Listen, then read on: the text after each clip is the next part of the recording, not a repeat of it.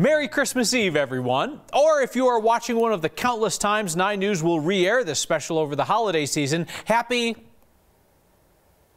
Kick back, relax, and enjoy some of the most memorable stories we've shared over the last year. And enjoy the 12 Jackets of Christmas. So Colorado was spared a catastrophic wildfire year in 2021 after 2020's worst year on record. That history is being preserved in many forms, including through the paint of an artist in Parker. Our Ann Herbst has that.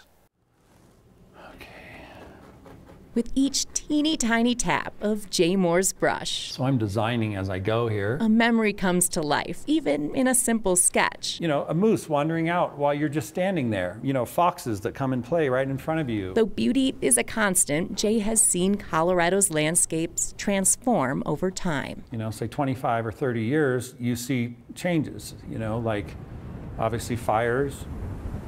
Like the East Troublesome Fire that burned nearly 200,000 acres in Grand County and changed so many places Jay has painted. Here the lake is just like glass. They are paintings that people like Barbara Pierce admire. I was looking at this wall, and you can see there are a significant number of studies. 40 or 50 little sketches of different scenes. And by golly, my eye went straight to this one. She kind of zeroed into this one. She says, tell me about this one. And Jay said, oh, that's up by Granby. And Granby is a special place in my life because I spent many summers there with my family. And so I told her, you know, that was from the area that had burned up by Granby, and that scene doesn't exist anymore. And you know, we all started getting goosebumps, and so I'm like, okay, let me get to work here, and I'll show it to you when it's finished. But the feeling is there, the sunlight, the sparkle. Barbara knew she needed to buy it the instant the paint had finally dried. I am a lucky girl because I'll get to see this every single day. I love doing a painting that I can hit somebody with, like, you know, hit them really deep. A snapshot of time the fire can't take away. It will return in a different way, but it will come back and we will all be able to enjoy it again. In the meantime, Jay will help us remember. That's why I get up in the morning and paint every day. And let his brush do its magic. And the rest seems to take care of itself. Until nature does hers. For Next, this is Ann Herbst. That first story was from April. We caught up with Jay again in October when he revisited one of his favorite spots in Rocky Mountain National Park after it burned in the East Troublesome Fire. These trees have fallen down into the water that obviously weren't there. The river has changed its path. There used to be a little sandbar. Flames must have just been licking through here like balls of fire. It's part of the forest and part of the cycle, and we just happen to be living in that part of the cycle. I still love this spot. It's like you can't fall out of love with this spot. This is my spot. Now, more than ever, Moore says he appreciates the poetry that comes from imperfection. So 2021 was a year of resilience for Coloradans who had been impacted by natural disasters in the year before. Ohio Valley Ranch is one of our most popular open space areas in North Boulder County near Lyons, and it was the location of about half of the Calwood fire. So our project right now is to try and stabilize the slopes and prevent erosion from happening in the monsoons. We really have a lot of work ahead of us to stabilize the soils, and it's going to mean a lot of contractors in here. It's going to mean helicopters flying and mulch dropping from the helicopters. Using helicopters is about the only way to access a lot of this terrain since it's pretty steep and rugged. Most of these trees are hazard trees that have been removed from along our roads and trails. It's kind of a nice closed loop here that we can remove trees that are hazard, produce these wood shreds, and then we can then put on the slopes for hill slope stabilization. We have targeted 1,500 acres for aerial mulching. He's got to swing wide to gain enough altitude to get up to the top of the slope. We're doing about 5 tons an acre. So it's a lot of helicopter trips. It's really critical to get some cover on the slopes to prevent erosion, debris flows, flooding. The research has shown it's one of the single best things you can do in that critical first and second year after post-fire. Having the helicopters for the aerial for the immediate fire response and the defense, and then now for the recovery as well. Yeah, it points to how critical this resource is, this aerial resource. There it goes.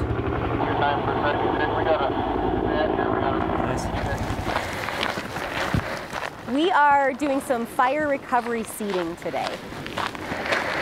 And we're kind of entering into the burn area of these slopes now. Try and stabilize the slopes where it burned really hot and a lot of regrowth is not happening. The trees are completely torched, and when it gets to that point, that becomes really more devastating. The soils, they lose a lot of their organic matter. Diversity is resiliency, really. And that holds true in a lot of facets of society, but it also holds true in our ecosystems too. If you have a diverse landscape, you then will have a diverse wildlife population and suites of populations that helps to safeguard from different natural disasters. Going light on the seed. Fire is an integral part of our ecosystem. And here in the Front Range, we've suppressed fire for the last 140 years.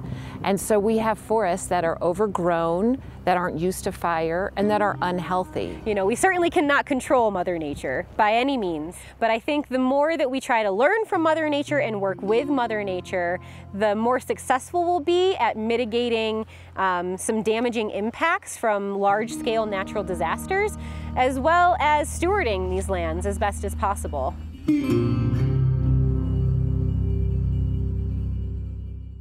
The southern portion of Ohio Valley Ranch is still closed. Boulder County Open Space says it's going to stay shut off until the public until at least spring of 2022.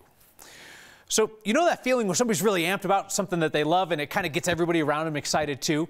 That's a good strategy for teaching high school. And it is out of this world strategy if you're a high school teacher who got to work with NASA over the summer.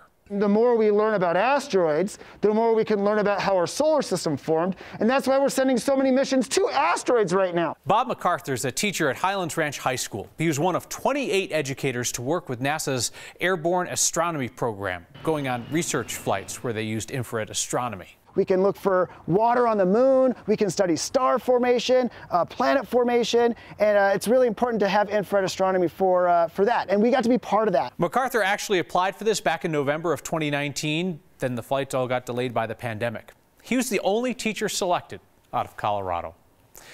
So there's an elementary school in Evans with quite the well-traveled group of students.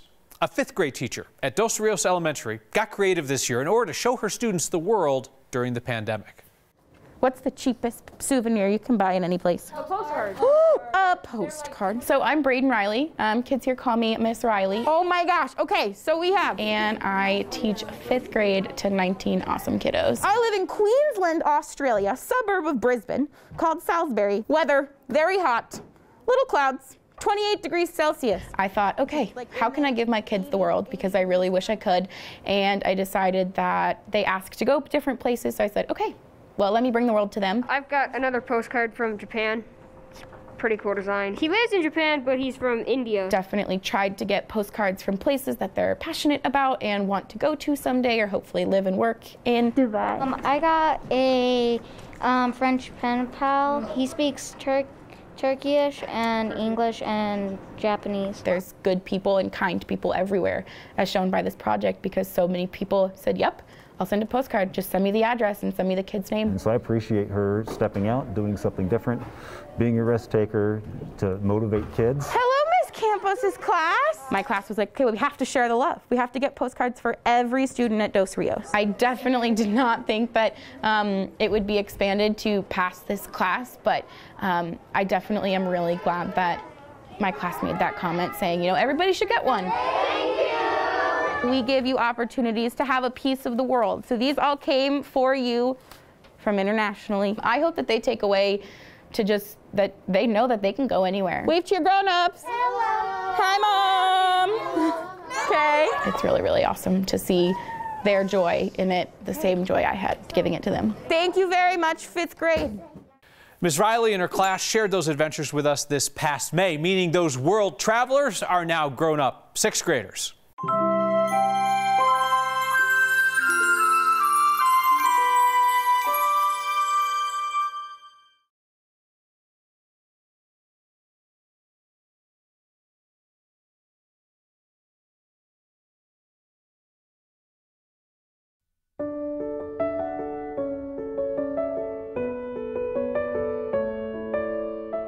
We love to explore and learn about Colorado's neighborhoods on Next, and we're so thankful that you have gone on those adventures with us for 5+ years now. Over the summer, Anusha Roy took us to 5 Points, where growth has inspired some complicated conversations about culture and even neighborhood lines.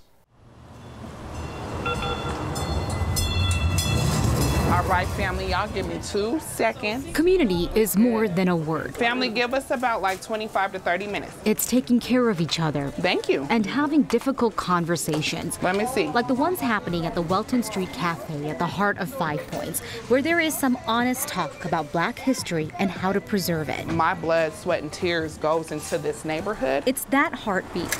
Okay, what color, baby? Fatima Dickerson, who helps run the cafe, says is slowing down to the point of vanishing. The Black community wants to make sure we still have a place in 5 Points. You know what I'm saying? We still want to make sure we have a place along the Welton corridor. Fatima says there are literally signs the history of 5 Points is being diluted as businesses further away from the main corridor take on the 5 Points name. It's almost like there's an erasure, a removal of the actual people, because even though it's including the name, like who are the representatives?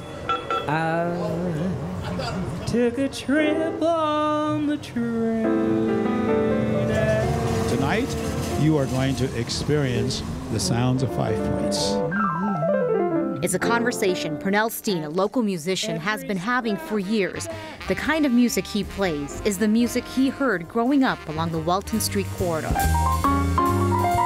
Cultural history of my ancestors, that's the story that we are telling through jazz. 5 Points became a place of solidarity for the Black community through the years. We had barber shops, beauty shops, as I said, record stores. We had all of the infrastructural businesses to be self-contained. It was a place of camaraderie, fun. A place musicians would come from across the country to visit. And to see especially brown-skinned entertainers, wow. Now Steen says the name is wandering further from the heart of this historically Black neighborhood, with new developments, new money, and new faces. This is where things get complicated. Technically, the 5 Points neighborhood is much larger than the Welton Street corridor. The city map shows it bordering Downing Street, following 20th Street, including Coors Field, and up the South Platte River. So we're on the corner of Brighton Boulevard and 35th in the heart of the Art District, and also in 5 Points. It's why Tracy Wheel, the executive director of the RiNo Art District, said they put up signs like this throughout the neighborhood. You know, we're not here to usurp a name. We're here to, you know, create and respect for those neighborhoods. There's people that think that around Welton Street that's really 5 Points, and there's people that also think that the entire map that, you know, the city of Denver has out there that kind of defines all the neighborhoods is 5 Points. So it just depends on who you talk to, frankly. Odell Brewery also changed their name from RiNo Brew House on Larimer Street to the 5 Points Brew House. They said no to an interview, but did tell us they did not do this for the marketing, but to honor the neighborhood. After doing their research and talking to community organizations, the brewery also said they trained their staff about the history. I get the part of inclusion. Like, we want to include it, because even being a part of the neighborhood association, like, our boundaries are more than just the corridor. So I get that piece. We started this series to bring intentionality back to jazz in the 5 Points neighborhood. To try and preserve 5 Points history, people like Gertie Harris with Fireside at 5. I am going to bring up the band now. Worked with Steen to put on a jazz festival at Tracks on 35th and Walnut. I think the biggest thing for us is we wanted to book artists that really embody and champion that Harlem of the West culture in modern day Mile High. We've compiled QR codes where people can learn about the different bars that used to be open on Welton Street and hear about nonprofit organizations like Welton Street Renaissance Project. Mr. Turner, we'll be right with you. He came in yesterday, had a cafe sandwich with no tartar sauce. But on Welton Street, Fatima is raising the question, doing well. Who are people learning this history from? When people are trying to make claim to a name or a place, when you're not a part of the story, you're telling the story from observation and not through lived experiences. I'm here every day. Ultimately, the community seems to want to take care of the history behind their name. 5 Points is about the people. 5 Points is about connection. But it might mean more tough conversations. Let's find a way to work together. And collaboration. Welton Street Cafe. For next. You want them seasoned or regular? I'm Anusha Roy. An important conversation, and one that's sure to continue as Denver grows and changes. Our thanks again to our Anusha Roy and photojournalist Mike Grady.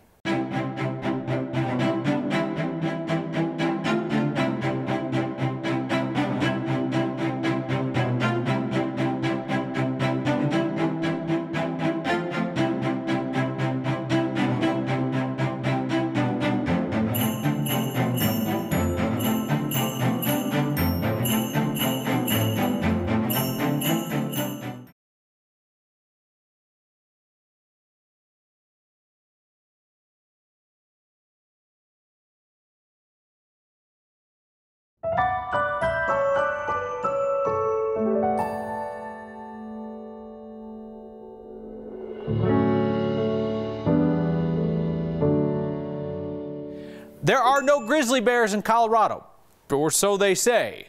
They said that for decades and then one mauled a hunter in 1979. They're pretty sure now in Parks and Wildlife that the grizzlies are in fact gone. Rewind a few generations back, and grizzlies were so feared, and one was so legendary that it deserved a legendary tale on Next. I present the Ballad of Old Mose. We used to have grizzlies here, and this is a story of a very scary grizzly. Old Mose, the grizzly bear, wandering Colorado at the turn of the 20th century.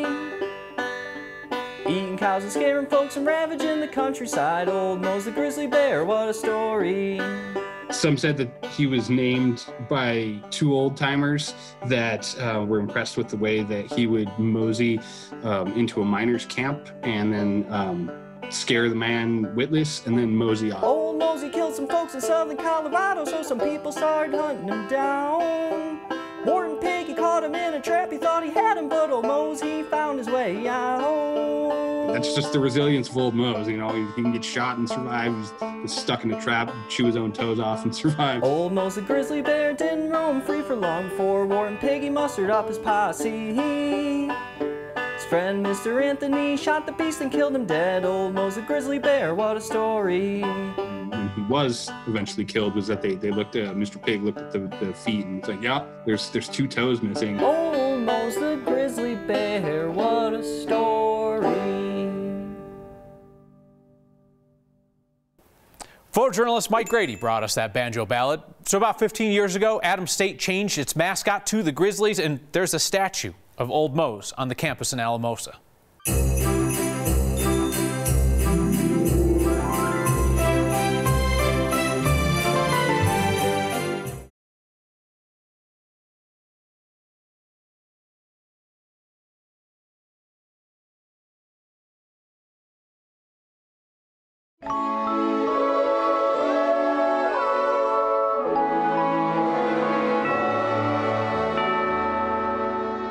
Colorado has a variety of wildlife, but it's us humans that tend to cause a lot of the problems, or are at least mixed up in that trouble. So take the case of the bighorn sheep on Mount Evans.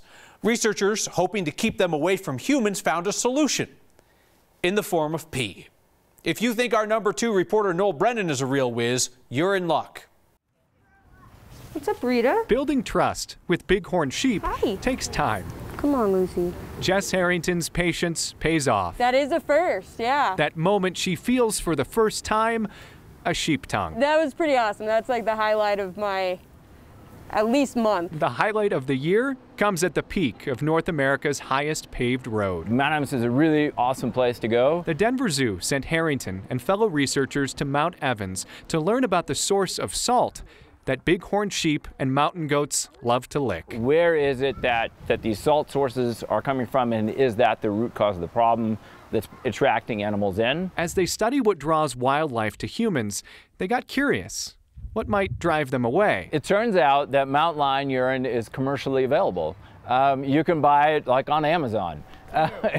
The zoo bought it by the bucket. 40 bucks per gallon or so. Like it's not outrageous. And took it to the parking lots of Mount Evans. Our conservation vehicle smelled like urine for probably about a week or two after we transported up there. So I basically walk around with a jug and then like a metering stick that counts every 10 feet and then pour and so on. They set up cameras to see how a predator's pee affects other animals. We're hoping that bringing that scent of the mountain lion urine up to where they're at in the summer, it'll stimulate that survival response or that survival mechanism and keep them away from those areas. If it works, a researcher's career may reach its peak. Yes, yeah. For Next, I'm Noel Brennan.